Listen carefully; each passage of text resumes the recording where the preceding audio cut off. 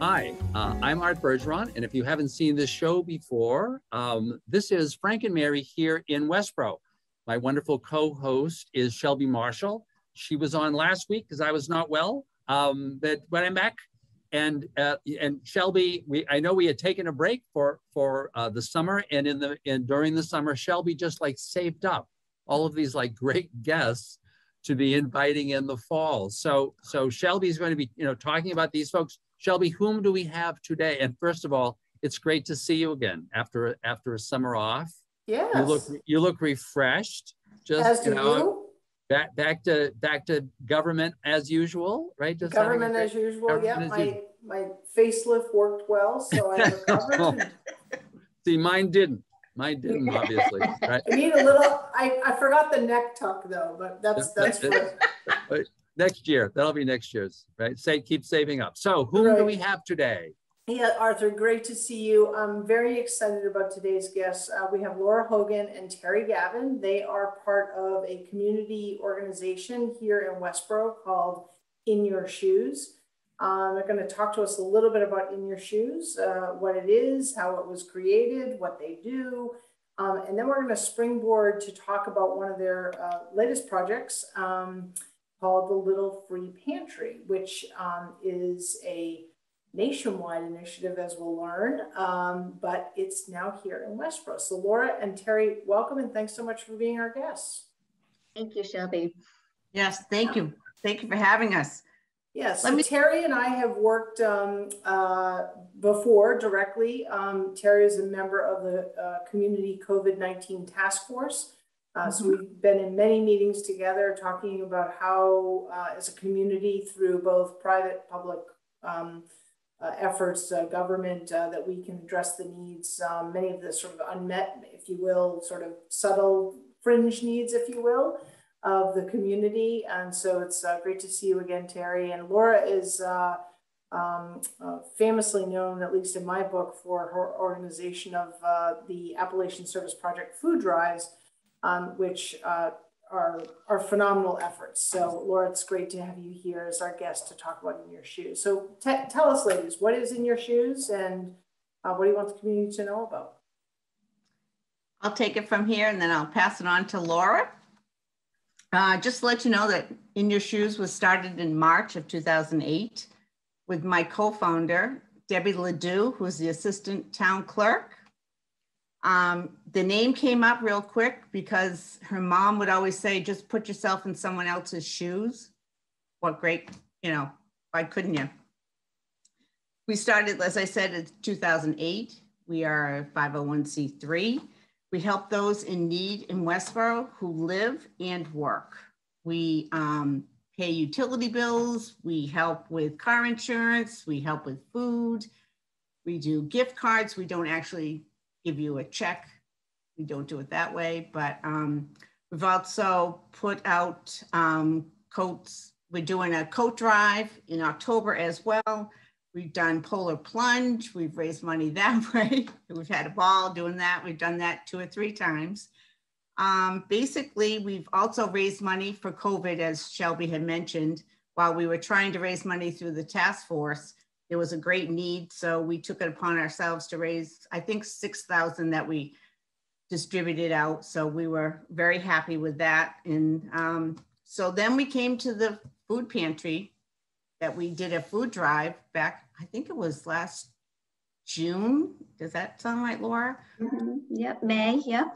May, June, yep. And we did that, and Laura will explain how we came up with the Little Free Pantry from there. But we just keep going. We have a strong women of 14 on our members, and we're just blessed with what we are able to do. The Westborough community is just a wonderful community for that. So Terry, before we turn it over to Laura, if our friends Frank and Mary or their friends were interested in being part of In Your Shoes, what does it take to be a member? Oh, nothing actually.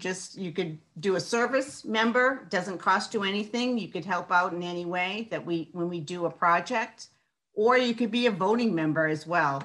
And that's $50 that you pay as an annual fee. And you have when we get, I should have explained this before, sorry. When people are looking for some help, they usually fill out a grant, and we have a grant committee who looks at it, and they look and make sure it fits the mission. And if it does, they bring it back to the members and we vote on it. And Okay. that's typically how that works. But you don't have to pay. You can just be a member. We love And just help. Yeah. Great. And we'll, for Frank and Mary, will have all the contact information that we'll talk about for In Your Shoes in a Little Free Pantry at the end of the show. So we'll make sure people can jot that down or take a screenshot of it. All right, Laura, to you. Well, as Terry mentioned, so In Your Shoes has started in Westborough, a Little Free Pantry. And for those who aren't familiar with it, it is part of a national grassroots movement to combat hunger and food insecurity. Many of your viewers actually may be familiar with the Little Free Library. And so it is patterned after that, but instead of books, the Little Free Pantry is filled with non-perishable food, personal supplies, or home goods. And in Westborough, you can find the Little Free Pantry now, or we like to fondly refer to it as the LFP. It's located conveniently in the church parking lot, St. Stephen's Church parking lot. It's 3 John Street in Westborough. So it's right in that downtown area across from the high school. It's a very convenient location. The Little Free Pantry is open 24 hours a day, 7 days a week. And so the basic guiding principle is take what you want and leave what you can. Anyone and everyone is invited to use it. So what's important to say, the Little Free Pantry is really only meant to address an immediate need. It is not affiliated with the Westborough Food Pantry. And so what we've done is inside the Little Free Pantry, we have posted a community resource list. And so it's in various languages. So if people are coming to use the Little Free Pantry and they're unaware of community resources available, while they're there taking what they need, they will also see the other resources and community organizations that are available to them and their phone numbers. So it's one, an immediate need, and then also a hope to link people to other community resources. That is so important, because I think that anyone who's done this type of work recognizes that when individuals have a need, there may be an acute immediate need, but it's usually part of a larger challenge they're facing in their life. So it could mean that they're grieving, right? So maybe they need some counseling, or there's a domestic situation that needs to be addressed. It could be that they're food insecure, or whatever it might be. And so I know the Youth and Family Services has compiled a community resource listing, and that is being widely distributed now. So it's great to see this connectivity and cohesion across, again, kind of both public and private efforts. It's what community is all about. And so if our folks, if my friends Frank and Mary, who's, and I didn't mention this in my intro because I was off for the summer, so I forgot to put it in my intro, that Frank and Mary's goal in life is to live in their house until they die and be buried in the backyard. So if you're Frank and Mary and you just want to be in but something bad happens, there's things happen, right? God decides, things just happen. So if things happen, so first of all, if I could just show up at the Little Free Pantry if something's happened and I just don't have some of these resources, and I could just, like walk in and take items out. So the Little Free Pantry is a freestanding structure. It is located outside in the parking lot, and it is a 3-foot by 4-foot wooden structure, and it is about 2 feet off the ground, and it has shelves inside of it, and you would just walk up. Again, it's convenient in that it's in the parking lot, and so it's easily accessible. You could drive right up to it. You don't need to park away, far away and walk. You can drive right up to it. And there's some street lighting as well nearby. And yes, you can just open the pantry door and you will find there are personal care supplies, there are canned goods, there are snacks, anything that's non-perishable and shelf stable as available. And so you just help yourself. Just help yourself. And sometimes people come and they will drop stuff off, and sometimes people will come and they take. All is perfectly perfect. What's amazing when I first learned about this, the simplicity of the model is sort of mind-blowing. And I love that it is just that. It's a structure. Anyone can come at any time. It's in a safe area. It's in a discreet area, so that if folks are kind of like, it's not like I got to go downtown and, there are 1,000 cars driving by, right? Interesting enough too, the church also has a thrift store there. So there's a nice relationship there as well. It is really just that. Take what you need. If you can leave something for someone else, great. And actually that sort of is a transition point to what is the process for restocking this? I know that there was sort of In Your Shoes had a pilot effort to get this off the ground and see how it would work. But I understand that you want some community involvement as well, or encouraging that. Let me take it. Sure. I'll try. This is really Laura's baby, and I can't tell you how phenomenal she is. But anyway, let's go. We'll just have a show on Laura next time. I know. That's Unbelievable. Basically, what we do is there's actually a sign-up genius, and we'd hope that people would go sign up for a day, 2 days, a week, a month. That's the hope. And they would go in and they would go to it. Maybe if they're doing it a week, we'd ask them to go 3 or 4 times a day. A week, sorry. And then just check on it, make sure that it's clean, make sure there's not expired food, and refill it. But we're not asking you to refill every shelf. We're asking you to do what's in your heart, to, that you feel that would help out at that point. We also have what they call stewards, and those people will go and they'll oversee what the volunteers are doing. So it just kind of helps each other, keeps it flowing and all that. And what we've done over the summer is we've had the pilot program, as Shelby had mentioned, and we've asked those people if they would like to be the stewards, because they have done it. They know what works, what doesn't work.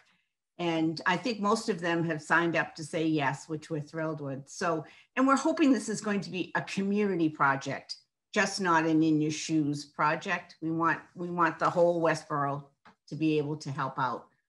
Yeah, so this is a great opportunity, Arthur, for could be a business, right, that wants to undertake a community project, and they're sort of like, how can we get more involved in the community? And so by contacting In Your Shoes, and again, we'll have that contact information at the end of the show, but just to sign up for a week. And so you'd have employees, so you do like some sort of drive at the office, right? And then bring those items down, check on them a couple times a week, and great photo opportunity in front of the Little Free Pantry, and certainly putting really essential items that, I'm sure many of us take for granted, in the hands of those that need it.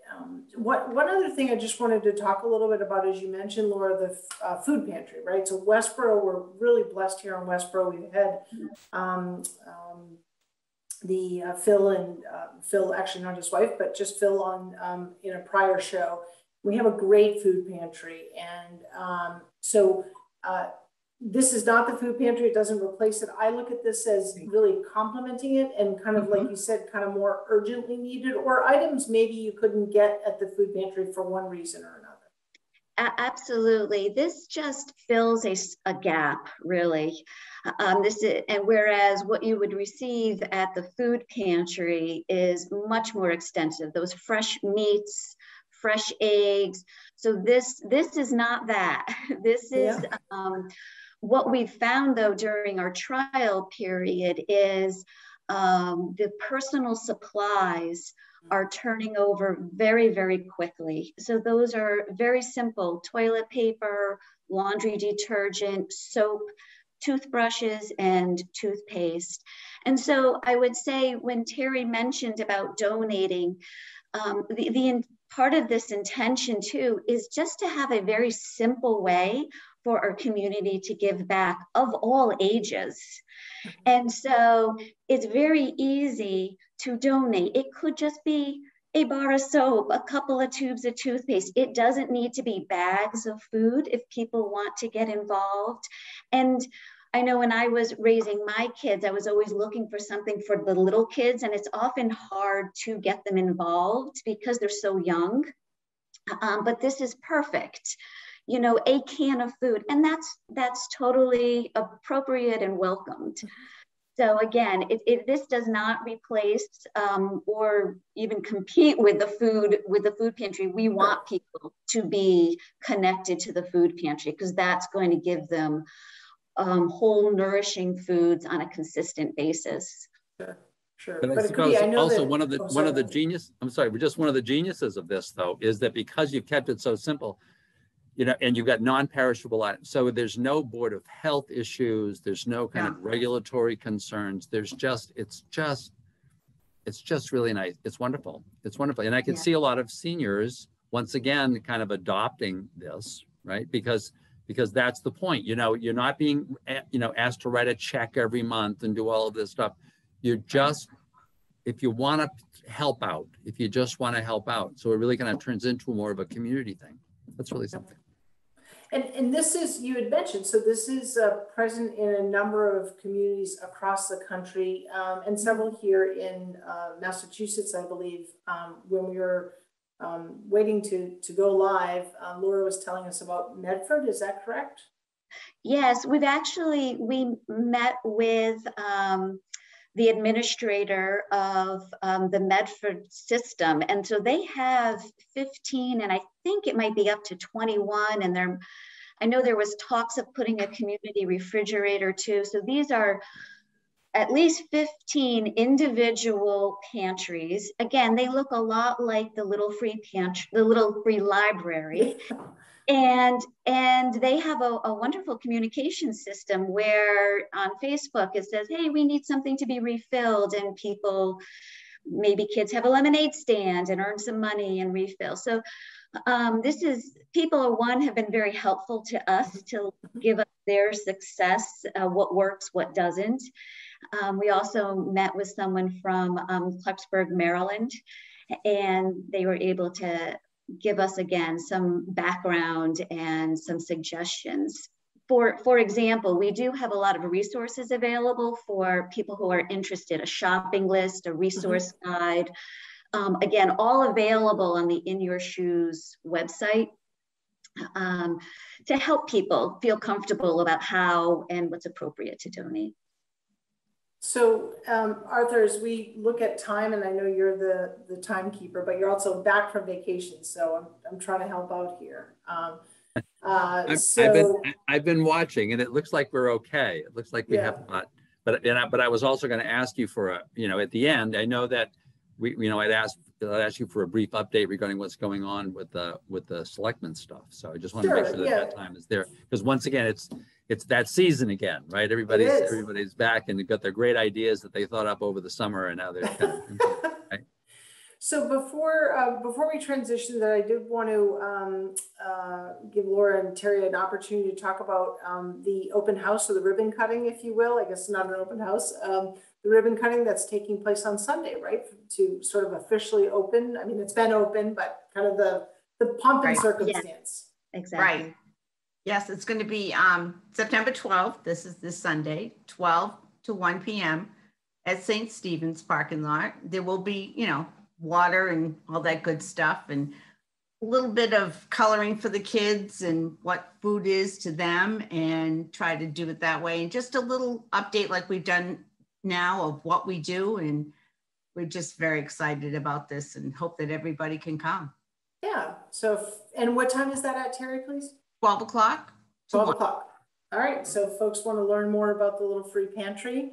And for folks, and for the Frank and Marys of this world who say, well, you know, I'd love to be involved, but are there any old people in this, or are this all these young, you know, hard work, you know? Do you have some folks of you know, people like me, you know, who are volunteering or who are older? Oh yes, we have all ages in ours. We do have all ages, yeah. And it's very flexible. You know, the time could be one day, you know, it could be an informal thing where you just stop by and you donate. It is very low stress, minimal time commitment. So it's perfect if you have a busy schedule or you're traveling, you know, what have you. So it's meant to welcome all. And you know, one of the ways, and you know, even families, or it really doesn't matter, little ones, but Laura, when you mentioned that, I mean, I think even like when I go to the dentist, right, and I get my new toothbrush, and I'm, you know, so I'm fortunate to have dental care, and I get my toothpaste. I have tubes of toothpaste, and while they're great for travel, if I'm going on a trip, I can certainly afford to run to CVS, but that's a great example of, okay, here's a brand new toothpaste and toothbrush that I could donate. So those are like simple things that in ways in which people can, you know, we all accumulate that stuff. So, you know, as long as it's not expired and it's in good condition and not used, not opened. Right. Well, this was just terrific. What a great intro to the kind of the fall season, right? And once again, we're going to be showing whatever information you have. We'll put up on the screen so that people can be, you know, connecting with you. And it's just really been wonderful. So now, before we end, I just we'll go back to Shelby. So, what's going on? What is going on in the? We've got but we've got about 3 minutes to tell us all of government in 3 minutes. My stump speech. No, I'm just kidding.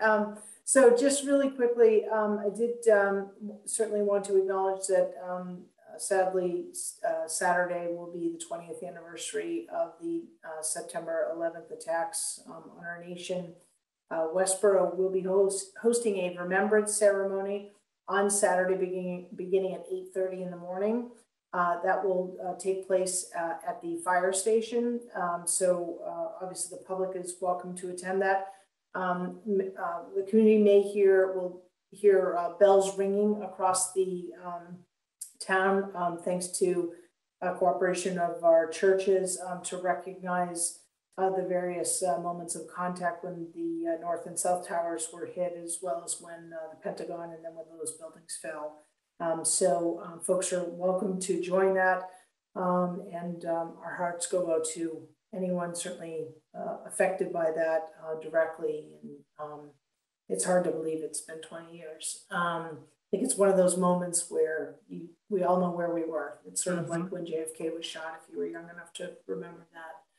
And on a sort of a lighter note, on Thursday, so by the time folks actually see this, the master plan public hearing will have taken place. That's this Thursday, but that will be taped. So our friends at Westborough TV will bring that live, and I encourage folks to watch that. So many moons ago, we had Jim Robbins and Lester Hensley on to talk about the master plan. This is like that 30-year look at how do we want our community to be? How do we want to use the land? What do we need to be thinking about for sustainability and climate change and transportation, et cetera? So encourage folks to look at the updated master plan online, or watch the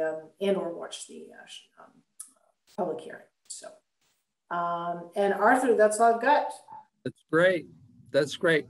Well, Laura and Terry, you made my day. It's just wonderful to see what you are doing. And to provide this wonderful opportunity for people like Frank and Mary and their children and their grandchildren and their great-grandchildren to be involved in a way that, you know, it answers the classic question, but, you know, what can I do? What can I, you know, a fourth grader and the, you know, what can I do? It gives you that answer. And I'm sure, as Laura, you did it for your kids, for all of us to be able to give that to our kids and our grandchildren, the sense of how to really participate in community. It's all great to say, oh, it's a great community, but it's about participating. So it was really terrific. So thank you very much. And Shelby, thank you for doing this. This is just terrific. Folks, hope you enjoy this show.